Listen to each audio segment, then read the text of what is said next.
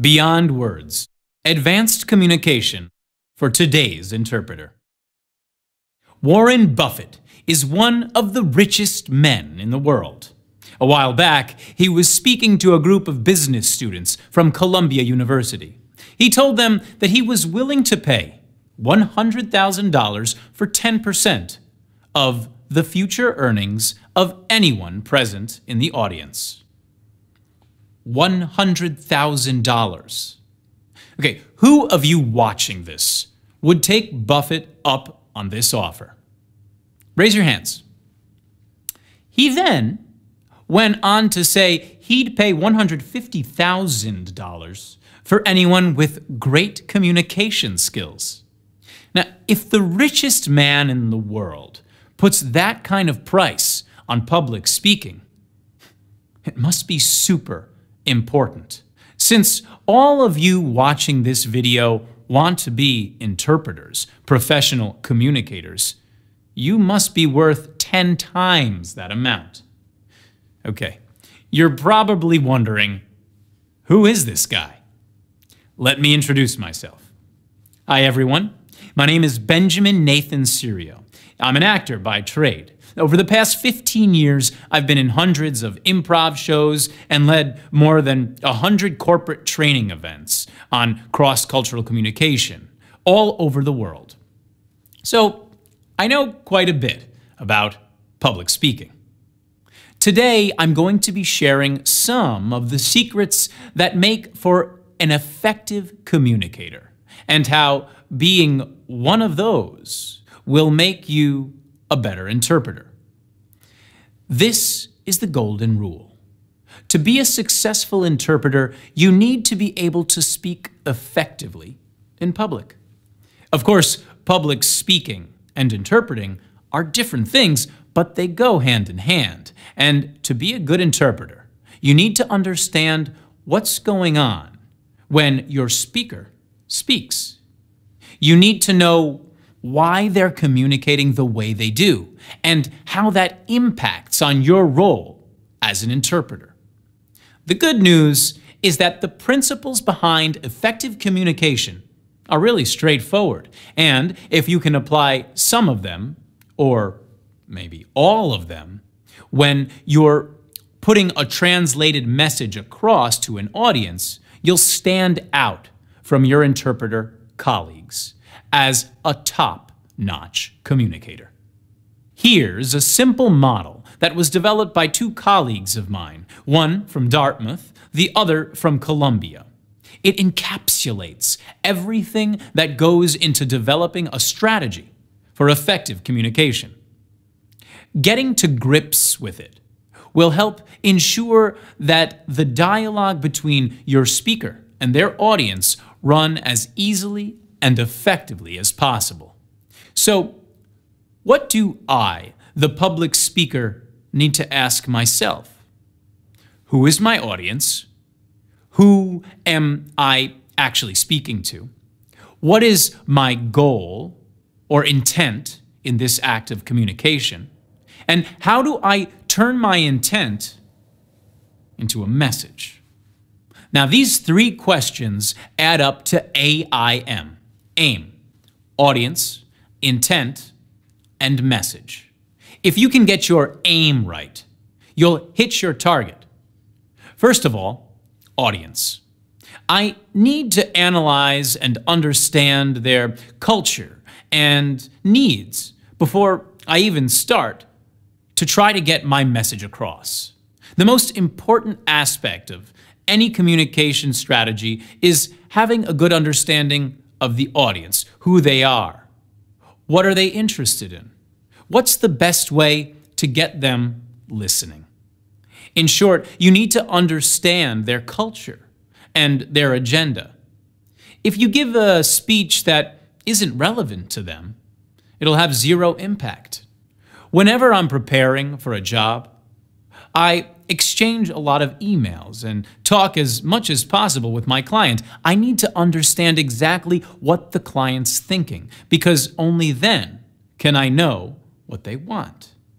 And when I know what they want, I can deliver the right training program for them.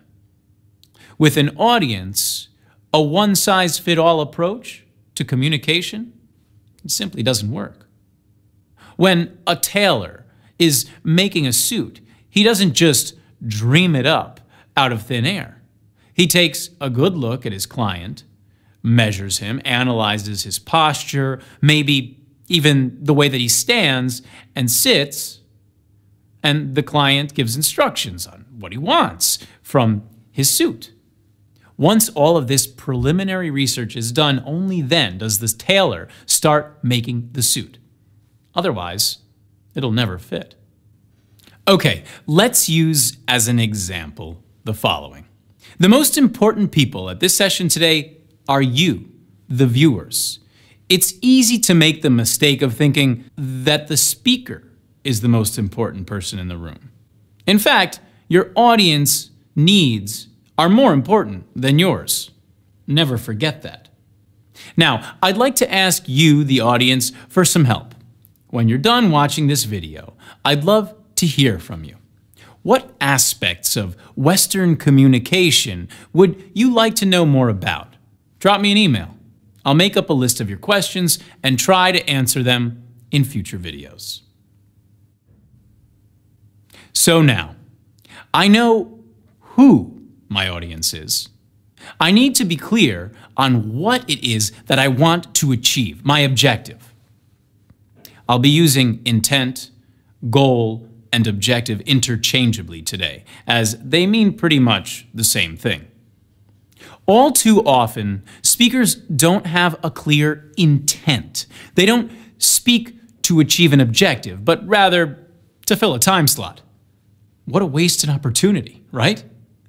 Once I've covered my audience and my aim, I can go on to create my message, figure out what I'm going to say, how I'm going to say it, how long it will be, and so on. That's AIM in a nutshell. Now I'll go over the AIM structure, but in more detail, starting with the audience. First of all, research your audience. Ask yourself these 3 questions. Who are they? What do they do?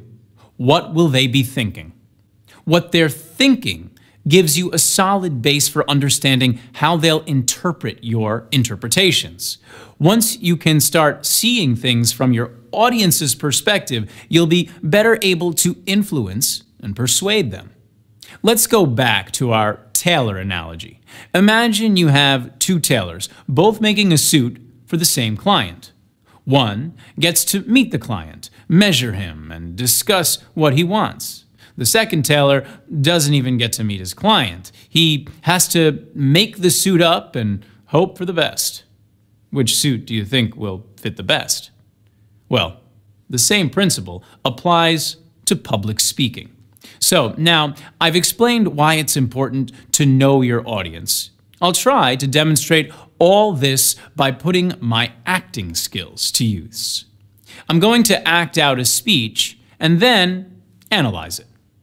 As you watch, pay close attention to what I do to engage the audience, to attract and hold their attention, and specifically meet their needs.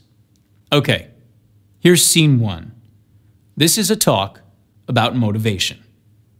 I need to make a confession at the outset here. A little over 20 years ago, I did something that I regret. Something that I'm not particularly proud of. Something that in many ways, I wish no one would ever know. But here, I feel kind of obliged to reveal. In the late 1980s, in a moment of youthful indiscretion, I went to law school. In America, law is a professional degree after you go to university. You go on to law school. When I got to law school, I didn't do very well, to put it mildly. I didn't do very well at all. In fact, I graduated in the part of my law school class that made the top 90% possible. I never practiced law a day in my life. I pretty much wasn't allowed to. But today, against my better judgment, against the advice of my own wife, I want to try to dust off some of those legal skills. What's left of those legal skills. I don't want to tell you a story. I want to make a case. I want to make a hard-headed, evidence-based, dare I say, lawyerly case for rethinking how we run our businesses.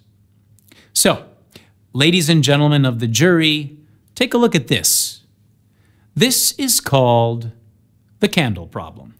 It was created in 1945 by a psychologist named Carl Duncker. He created this experiment that is used in many other experiments in behavioral science, and here's how it works. Suppose I'm the experimenter. I bring you into a room. I give you a candle, some thumbtacks, and some matches. And I say to you, your job is to attach the candle to the wall so the wax doesn't drip onto the table. Now, what would you do? Many people begin trying to thumbtack the candle to the wall. Doesn't work. I saw somebody kind of make the motion over here. Some people have a great idea where they light the match, melt the side of the candle, try to adhere it to the wall. It's an awesome idea. Doesn't work. And eventually, after 5 or 10 minutes, most people figure out the solution, which you can see here. The key is to overcome what's called functional fixedness. You look at that box and you see it only as a receptacle for the tacks, but it can also have this other function as a platform for the candle problem. I want to tell you about an experiment using the candle problem done by a scientist named Sam Glucksberg, who is now at Princeton University. This shows the power of incentives. He gathered participants and said, I'm going to time how quickly you can solve this problem. To one group, he said, I'm going to time you to establish norms, averages for how long it typically takes someone to solve this sort of problem. To the second group, he offered rewards. He said, if you're in the top 25% of the fastest times, you get $5. If you're in the fastest of everyone we're testing here today, you get $20. Now, this is several years ago. Adjusting for inflation, it's a decent sum of money for a few minutes of work. It's a nice motivator. Question: how much faster did the group solve the problem? Answer: it took them, on average, 3.5 minutes longer. 3.5 minutes longer. This makes no sense, right? I mean, I'm an American. I believe in free markets. That's not how it's supposed to work, right? If you want people to perform better, you reward them, right? Bonuses, commissions, their own reality show. Incentivize them. That's how business works. But that's not happening here. You've got an incentive designed to sharpen thinking and accelerate creativity, and it does the opposite. It dulls thinking. It blocks creativity. What's interesting about this experiment is that it's not an aberration. This has been replicated over and over and over again for nearly 40 years. These contingent motivators, if you do this, then you get that work in some circumstances. But for a lot of tasks, they actually either don't work or often they do harm. This is one of our most robust findings in the social sciences and also one of the most ignored. I spent the last couple of years looking at the science of human motivation, particularly the dynamics of extrinsic motivators and intrinsic motivators. And I'm telling you, it's not even close. If you look at the science, there's a mismatch between what science knows and what business does. What's alarming here is our business operating system. Think of the set of assumptions and protocols beneath our businesses, how we motivate people, how we apply our human resources. It's built entirely around these extrinsic motivators, around carrots and sticks. So that's actually fine for many 20th century tasks, but for 21st century tasks, it's mechanistic. It's a reward and punishment approach that does not work and often does harm. Let me show you. Glucksberg did another similar experiment. He presented the problem in a slightly different way, like this up here. Attach the candle to the wall so it doesn't drip onto the table. Same deal. We're timing for norms. We're incentivizing. What happened this time? This time, the incentivized group kicked the other group's butt. Why? Because when the tacks are out of the box, it's pretty easy, isn't it? Rewards work really well for those sorts of tasks. The reasons they worked is that they incentivize us to focus and concentrate. So for tasks like this, a narrow focus where you just see the goal right there, zoom straight ahead to it, they work really well. But for the real candle problem, you don't want to be looking like this. The solution is on the periphery. You want to be looking around. That reward actually narrows our focus and restricts our possibility. Let me tell you why this is so important. So, I used a personal story. Personal stories or anecdotes are a great way for a public speaker to get an audience to relate to him or her as an individual. That reliability then makes you seem trustworthy and gives the audience more of a reason to carry on listening. Also, poking fun at myself, especially about how poor I performed in law school, was bound to go down well. We call that self-deprecating humor. It lets you get closer to your audience. You put yourself on their level, rather than setting yourself up as a great authority figure. This technique of creating a credible character for yourself is known in rhetoric as ethos. Anything else you saw that helped me connect with the audience? Well, one very simple strategy I used was eye contact. By looking out at the audience, you can physically connect with them. This too makes you seem more reliable and trustworthy. Also, very important, I didn't stand behind a podium, read from a script, or keep turning around to look at my own slides. I kept my eyes on the audience at all times, meaning you are all important to me. That kind of thing is equally important for interpreters, who often have to convey complex messages that require a lot of attention from the audience. Knowing how to keep your audience engaged will make you a stronger interpreter. Okay, so what about the content? How about the candle problem?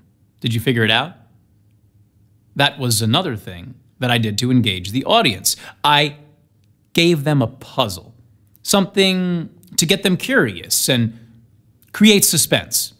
People want to know where you're going with this, so they listen harder.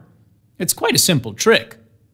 The big thing to remember is, if you want to inspire and influence your audience, first of all, get to know them, get on their side, get their attention, and keep it. So, we've spoken about the audience, part of AIM, AIM. What about intent?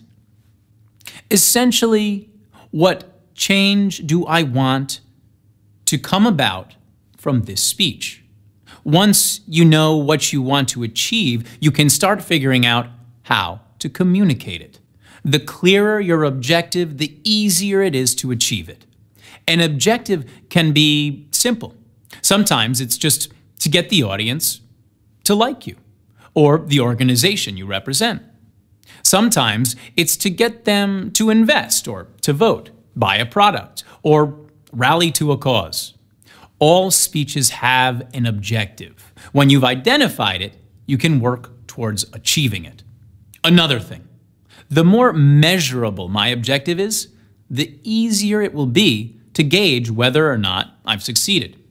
For example, if I want you all to apply for a job with me, I can measure my effectiveness simply by the number of applications and resumes I get after the presentation. No, I'm not currently recruiting.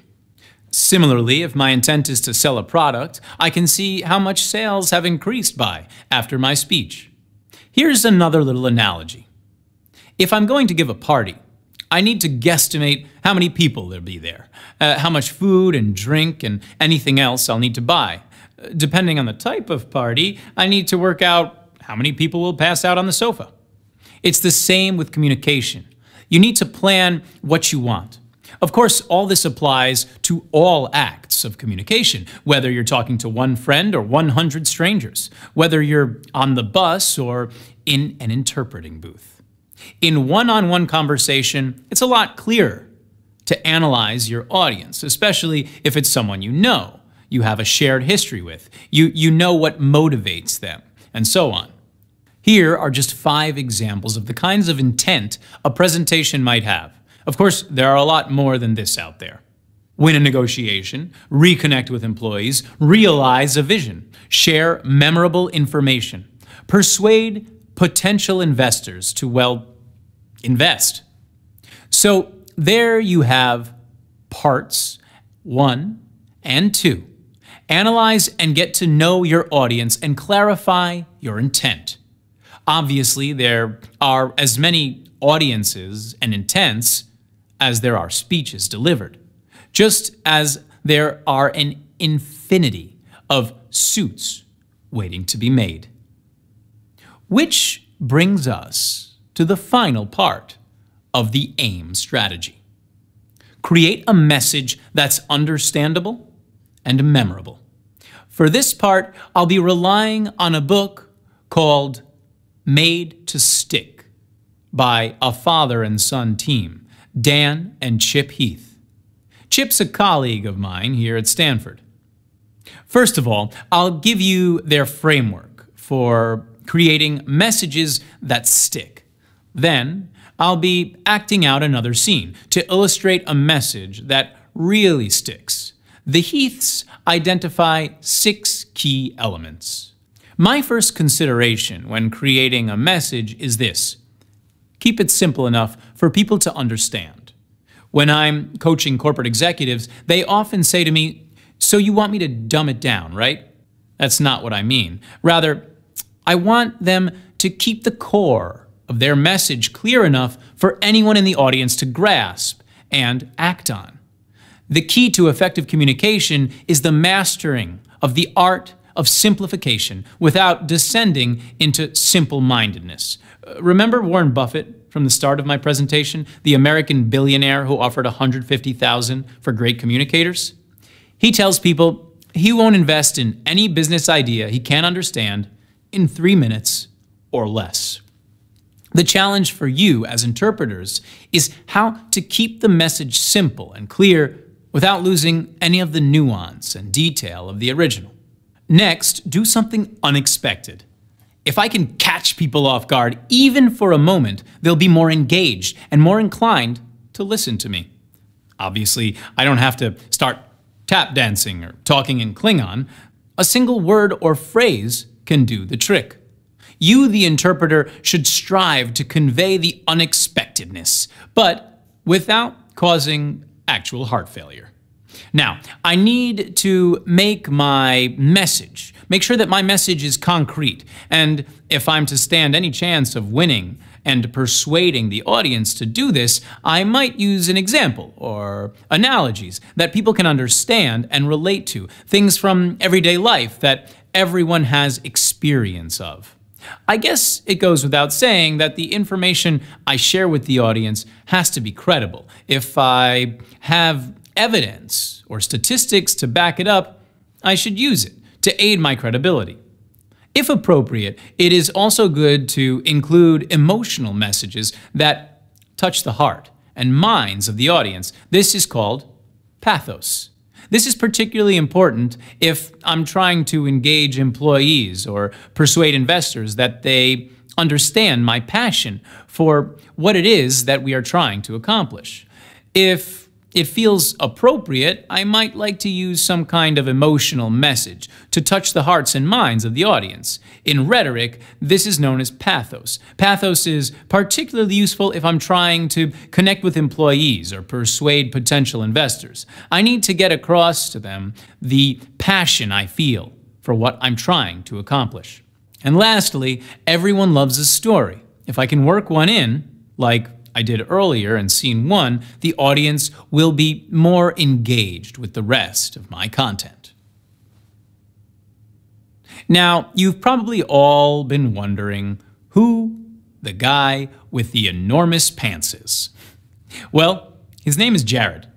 Everyone in America knows who Jared is. In fact, if I just mentioned the name Jared, everyone in America would say, yeah, I know Jared. Jared, as you might have guessed already, is a man who lost a lot of weight. He started exercising, putting himself on a diet, and lost 185 of his 400 pounds over a period of 15 or 16 months. I weigh just under 185 pounds, so he lost more or less a whole me. Wow, that must be a great diet. Guess what he ate? He ate nothing but Subway sandwiches. That's right, nothing but Subway sandwiches, lunch and dinner over a year. Subway liked his story. They liked it so much that they made him the spokesperson for the company. They often use this photo in their commercials to illustrate his weight loss. Okay, why am I telling you this? Because the Jared story contains all 6 of those elements we've just been talking about. It's simple. Man loses weight, becomes household name, 30 seconds work. It contains the unexpected. He really lost all that weight eating fast food? It's concrete. Look, here's the photo to prove it. And it's riddled with credibility. He's a real guy. Subway didn't hire him until after he'd lost that weight. It had emotion. A lot of Americans struggle to lose weight, and we love winners.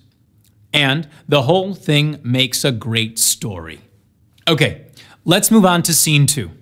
I'll be reenacting part of a speech by someone that you all ought to know, that master of communication, Steve Jobs. We're going back in time to 2005, before the iPad, before even the iPhone, practically prehistory. Way back then, there was just Apple computers and the iPod. Steve Jobs gave this speech to launch the latest line in the iPod series. As you watch, pay attention to the message and look out for those 6 success elements. Today, we're going to focus on the iPad mini. Now, the iPad mini is what all our competitors have their sights focused on. Why? Because it's obvious. The iPod mini is the most popular music player in the world. It's the most popular iPod, and that makes it the most popular music player in the world. So that's the one that everybody's focused on. Well, today we're going to do something pretty bold. We're going to replace it. We're going to replace it with something new. Now, let's go back to the beginning, because we started this all with 1,000 songs in your pocket, right? We started it with the original iPod. Then we carried the original 1,000 songs over to your iPod mini. Now, we're going to replace the iPod mini with a new player, with an entirely ground up, brand new design that also has 1,000 songs in your pocket. And it's called the iPod Nano. The iPod Nano is the biggest revolution since the original iPod.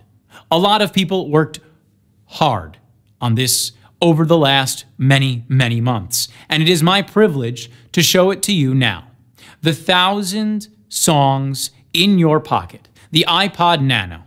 I've got a pocket right here, and this one has been the one that your iPod goes in. Traditionally, the iPod and the iPod Mini fit great in there. Okay, before I go on with my acting, I just want to ask you if you know exactly what's going to happen next. Has anyone ever wondered what this pocket is for? I've always wondered that. Well, now we know, because this is the new iPod Nano. Which elements did you spot? Well, it's simple. I'm here to introduce the iPad Nano. Concrete. And here it is. Look, unexpected. Did you guess right that he'd just take one out of his pocket like a magician, pulling a rabbit out of a hat? And that it would be so small. If I'd done the rest of the speech, I'm sure that the other three elements would have turned up eventually. Okay, let's summarize what we've learned so far. First and foremost, have a communication strategy. Next, know your audience. Find out what's important to them. Be clear as to what you want and what you want them to do. And craft a message that's memorable and compelling enough to have them do it. I should add and stress here that everything you've learned so far today applies as much to written as spoken communication. If you're writing an email to one individual, submitting a business plan to a committee of 12, or creating a report that will be read by 12,000, you still need an AIM strategy. Remember, audience, intent, message. In this next part, though, we'll be concentrating on oral communication, whether to a handful, a room full of people. Oral communication is all about delivering information through the medium of speech. I'm going to give you some very specific examples of how Western speakers connect with Western audiences. It's your task to assess how different they are from the ones Chinese speakers use with Chinese audiences, and figure out which bits of them work for you in terms of your audience, intent, and message. On a general note, Westerners are more direct when it comes to communication. Another big thing is that we tend to be more theatrical. Maybe not as theatrical as me, but then again, I'm an actor. Now then, there are three aspects to all spoken communication. There are three aspects to what I'm saying right now. The verbal aspect is the actual words I'm using. The vocal aspect is how I'm using my voice. I can get louder or softer. I can speed up or I can slow down. I can leave silences. I can get really excited, and so on and so on and so on. And then there's the visual aspect. That's how I use my body. Shall I stand over here or stand over here? And it's how I use my eyes to engage with the audience. And it's hand gestures as well. Hand gestures say a lot about what you're trying to say. Question: which of the three do you think most influences an audience? Some of you might think the visual's the most important and powerful because it gives that first impression. The minute I walked onto your screen today, you started forming an impression of me as a speaker. Before I'd said a word, you had a visual reading on me and began to make a judgment. But might it be the vocal or verbal aspect? If you close your eyes, the visual image of me disappears, but you still get my voice, unless you've fallen asleep, that is. Maybe you think my actual words are the most powerful stuff you've ever heard. 2 peanuts were walking down the street. One was assaulted. I'd like to demonstrate to you the power of visual communication. For this exercise, I want you to do exactly as I tell you. Ready? Yeah? First, form a circle with your thumb and forefinger, like this with your hands. Now, take this circle and press it against your cheek. That's it. Press it. Press it against your cheek, like I'm doing. Okay. You can stop pressing now. Did you do what I did and press the circle against your chin? Don't worry if you did. It's not just you. In training seminars I've done in the past where everyone's been a native speaker, even they do it. Visual impact is much stronger than words. Of course, this isn't to say that the other two aspects don't matter. It's just to show you that the visual aspects can actually override what we say and how we say it. As interpreters, you must know this already. If you're in consecutive mode, you can't sit staring at your notes for the duration of the speech, and in simultaneous mode, you can't keep your eyes fixed on the microphone in front of you. There's a reason for the interpreting box having a glass window facing the podium. You have to glance at the speaker from time to time to be sure that you're not missing out on any of the visual information he or she is putting across. Great. Now let's take a look at all three of these aspects in terms of public speaking and the public speaker standing in front of a room delivering information person to person. We'll start with the verbal. Now, all three aspects are part of my communicator's toolkit, but it's the words I choose and how I craft them into a message that need the most care and attention. First of all, I need to get the tone right. In both scenes, I was very clear in the first words that came out of my mouth, setting the tone.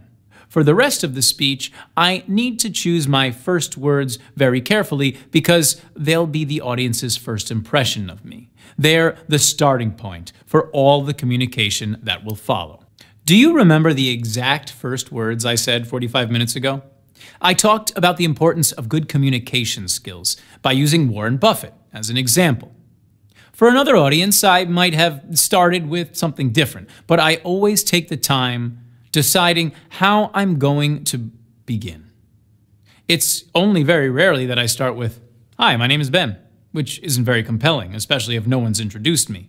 I may still need to get my name out there, but I can do it a sentence or two later, as I did today. It also keeps the focus on the audience rather than on the speaker. Another thing, did you notice how in scene 2 I said 1,000 songs in your pocket over and over again? It's a short, simple phrase, but because I repeated it several times, you remembered it. So repetition's another thing to consider when creating our message. Now, for the vocal aspect. How we use our voices to project to the audience.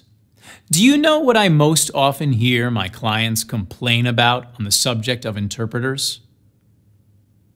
They're not loud enough. I hear this far more often than anything about the faithfulness of their translation.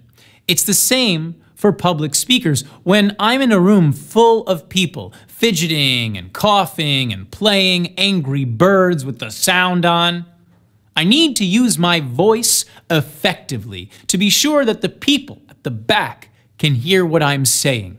To do this, we need to breathe.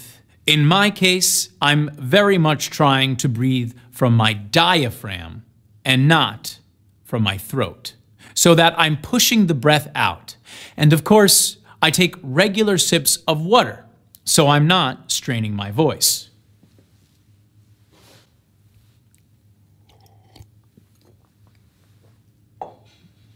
This is even more important for you interpreters who might be talking 6 hours a day.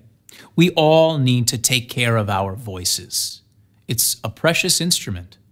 I can judge how I'm doing with volume and other vocal elements, pace and clarity, by recording myself in action. Nearly all of us have a gadget we can use to record audio or video. Be careful. If you're recording yourself on an interpreting assignment, you'll need to ask permission to do that from your client. But record yourself as much as you can, preferably with some kind of audience. Ask a friend or a colleague to help you out with the camera work if needed. It's the best way of assessing how you're performing vocally. One big thing to look out for in your recordings is your use of fillers, non-words like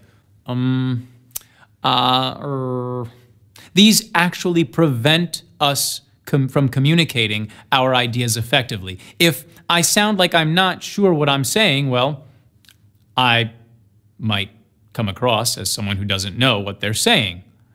Another thing public speakers in particular can pick up on by watching their own performance is verbal tics, adding things like actually,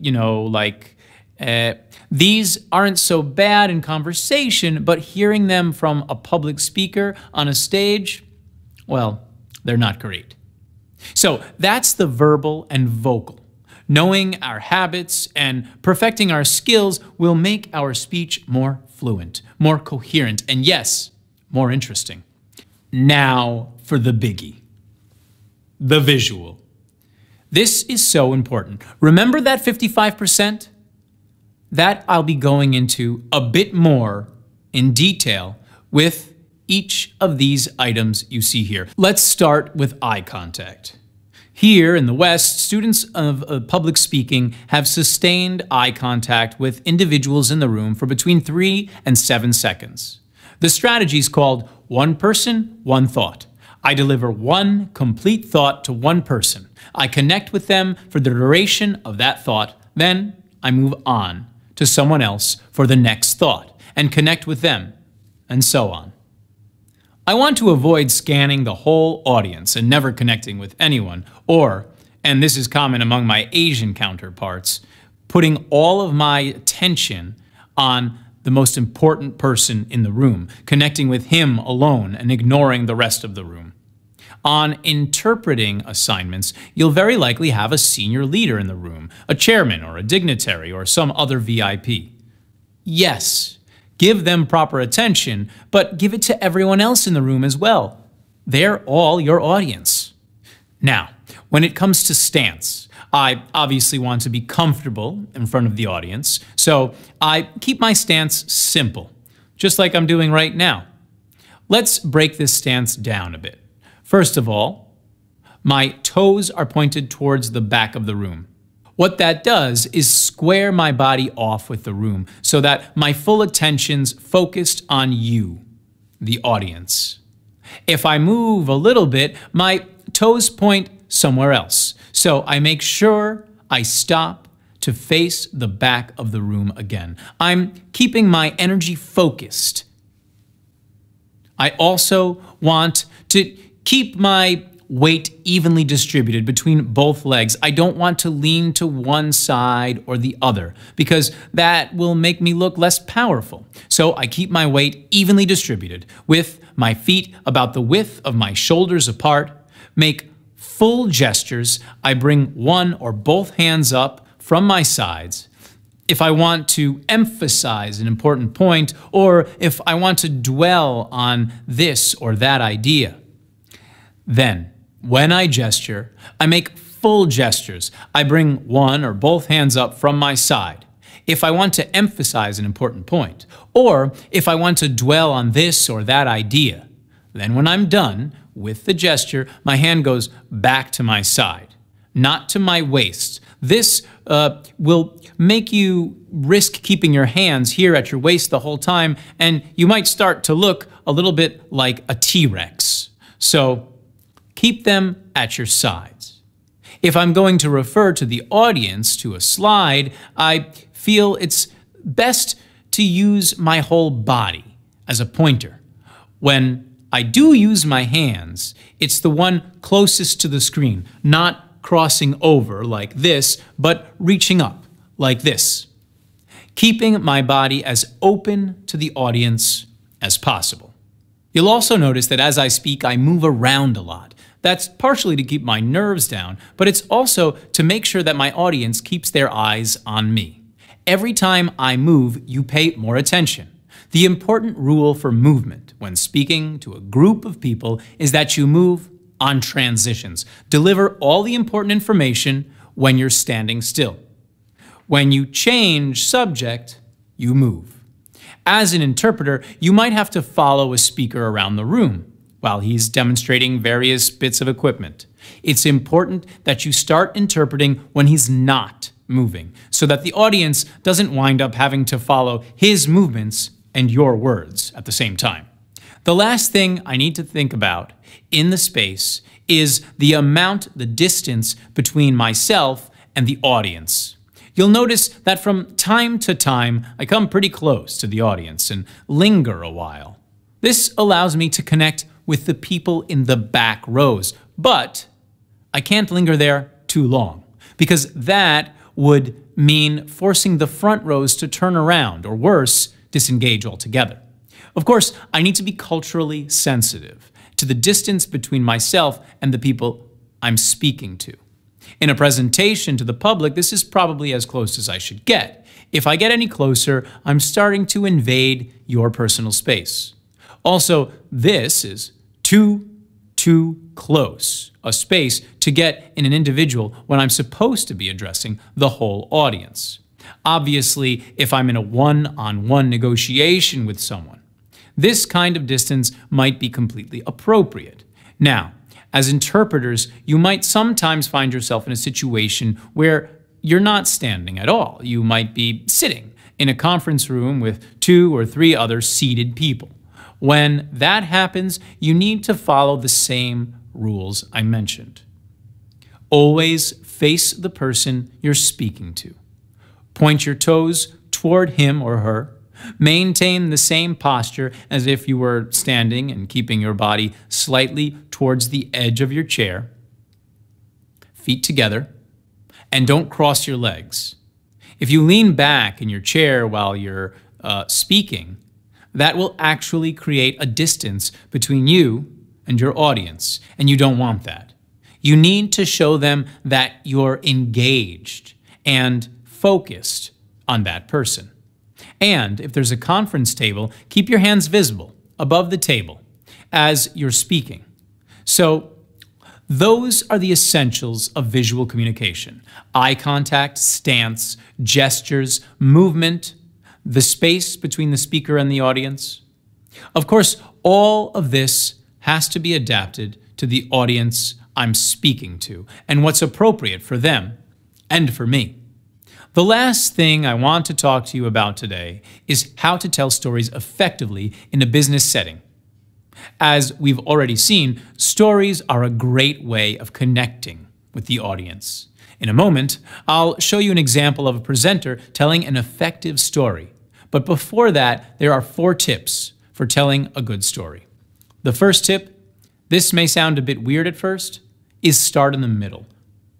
Don't give a great long preamble, just right into the story and grab the audience's attention. They'll catch up to you. As well as this, you need to choose your first words very carefully. One story that I often tell starts like this. It was the presenter's worst nightmare. I showed up 15 minutes before I was due to start, and the technology in the room wouldn't work. So I don't start with, I'm about to tell you a story. I just parachute into the middle of the story, setting the scene in 5 seconds flat. It's not only a more efficient way of telling a story, audiences find it interesting. Okay, tip number 2. When you're storytelling, use the one person, one thought idea we mentioned earlier. If you just glance briefly at multiple people while you're going through an idea, the audience will think you've just got the jitters, which won't instill them with confidence in you. My third tip is learn to be comfortable with silence. Silence allows an audience time to reflect on what the speaker has said. Silence can even get an audience to start paying more attention. Dramatic pauses create suspense. Okay, Tip number 4 is remember the magic grain truck. Remember what, I hear you say? Well, to explain what I mean, I need to tell you a story. When I was a high school student, 14 years old, in English class, our English teacher, Mr. Wesling, gave us this example to make us understand the power of poetry. I lived with my parents in the countryside of New York State. Almost all of us lived or worked on farms, so it was easy for us to understand. He said this, "Okay, kids, you're harvesting grain in June, and you have to get the grain from the farm to the city to sell it. What would happen if your truck could carry 7 times the normal amount of wheat?" Well, we all looked at each other and said, that's impossible. You can't get 7 truckloads of wheat in one truck. But Mr. Wesling persisted. Yes, but what if you could do it? So we had to come up with a solution to the puzzle. Maybe if we used less gas, maybe if we squashed the grain into little tin cans, maybe if, well, he had us stumped, I can tell you. The solution? Simple. Get a magic truck, he said. And that's what poetry is. In poetry, if you're doing it right, you can make 1 or 2 words carry the same amount of meaning usually contained in 14 or 15. Today, I've given you 2 examples of a kind of poetry. So, this is my 4th and last recommendation for good storytelling. Aim for success. Those 2 mnemonics contain pretty much all you need to know. If you've forgotten already what they stand for, look at your notes. What do you mean you're not taking any notes? You're an interpreter. Now, I'll show you some of all of this in practice in my final scene for today. As you watch, pay attention to how I'm telling the story. People do stupid things. That's what spreads HIV. This was a headline in a UK newspaper, The Guardian, not that long ago. I'm curious, show of hands, who agrees with it? Well, 1 or 2 brave souls. This is actually a direct quote from an epidemiologist who's been in the field of HIV for 15 years, worked on 4 continents, and you're looking at her. And I'm now going to argue that this is only half true. People do get HIV because they do stupid things, but most of them are doing stupid things for perfectly rational reasons. Now, rational is the dominant paradigm in public health. And if you put your public health nerd glasses on, you'll see that if we give people the information that they need about what's good for them and what's bad for them, if you give them the services that they can use to act on that information and a little bit of motivation, people will make rational decisions and live long and healthy lives. Wonderful. That's slightly problematic for me because I work in HIV. And although I'm sure you all know that HIV is about poverty and gender inequality, actually, HIV is about sex and drugs. And if there are 2 things that make human beings a little bit irrational, they are erections and addiction. So, let's start with what's rational for an addict. Now, I remember speaking to an Indonesian friend of mine, Frankie. We were having lunch, and he was telling me about when he was in jail in Bali for a drug injection. It was someone's birthday, and they had very kindly smuggled some heroin into jail, and he was very generously sharing it out with all of his colleagues. And so everyone lined up, all the smackheads in a row, and the guy whose birthday it was filled up the fit, and he went down and started injecting people. So injections, the first guy, and then he's wiping the needle and on his shirt, and he injects the second guy, and Frankie says, I'm number 22 in line. And I can see that the needle's coming down towards me, and there's blood all over, and it's getting blunter and blunter, and the small part of my brain is thinking, that is gross and really dangerous. But most of my brain is thinking, please let there be smack left by the time it gets to me. Please let there be some left. And then, telling me this story, Frankie said, you know, God, drugs really make you do stupid things. And you know, you can't fault him either for accuracy. But actually, Frankie at the time was a heroin addict, and he was in jail. So his choice was either to accept that dirty needle or not to get high. And if there's one thing you really want to get in jail, it's high. Notice how I just told a story using only words and nonverbal communication.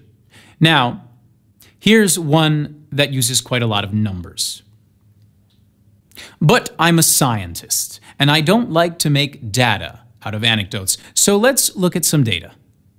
We talked to 600 drug addicts in 3 cities in Indonesia.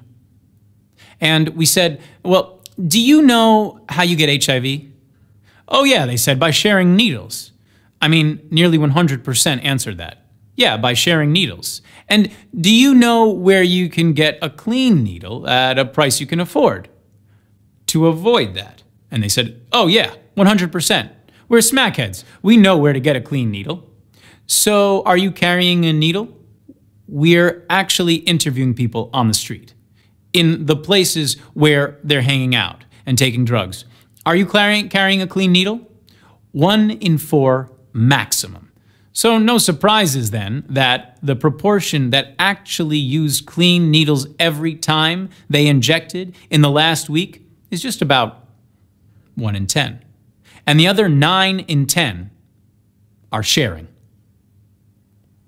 Here, I wasn't just telling a story verbally, vocally, and emotionally so that you'd get involved in it. I used the visual aid of statistics up on the screen. But I didn't read it all off to you in one go, like a robot. Instead, I used stories and questions to break the numbers up into digestible portions. Nobody's born a great public speaker. It's a skill that's acquired with rigorous and systematic training over time. Nobody's born a great interpreter either, but you can train yourself to be a great communicator. Now, I know this is particularly challenging for people from Asian countries where public speaking isn't taught in school and there are very few opportunities to practice speaking in front of an audience. But I'll leave you with the basic framework you can use to get started. Have a strategy.